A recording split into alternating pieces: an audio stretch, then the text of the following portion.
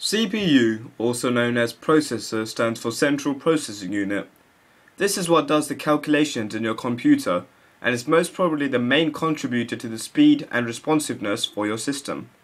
The speed, or clock frequency, refers to how many cycles the processor goes through in a second. A 3 GHz processor does 3 million cycles per second. Obviously, the more cycles, the faster the unit. However, the efficiency of each cycle is also important.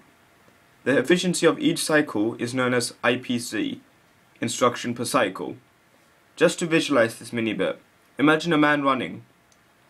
You're trying to get from point A to point B. The faster you run, the faster you get there. However, if you have a small stride, then for every leg movement you don't cover much land. In the same way, a CPU, despite having a fast clock frequency, must also have a large IPC to be effective. Another concept of the processor is the cache. The cache is simple, ultra-fast, accessible memory in the processor. The cache stores data temporarily, which may be required from the CPU.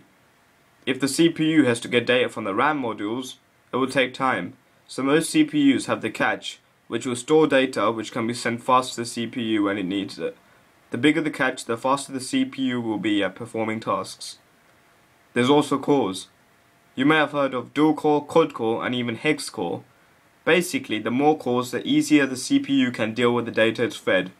Now, if you don't understand this, I don't blame you. I'll try and visualize it. Imagine a river. The river is your process as a whole. Garbage is chucked at one end of the river. The cache ensures that the garbage is chucked in quickly. The garbage is data which needs to be processed. The river's primary objective is to get rid of the garbage or process the information. The speed the river flows is the clock speed. The faster the river flows, the faster the garbage will pass. The instruction per cycle is the effectiveness of each ripple. Cores are when the river splits into channels.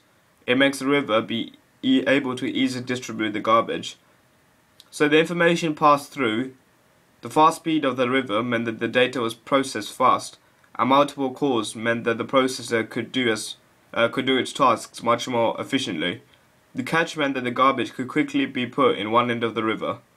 Thanks for watching. I hope it helped. Make sure to click like and subscribe button below the video for more great videos.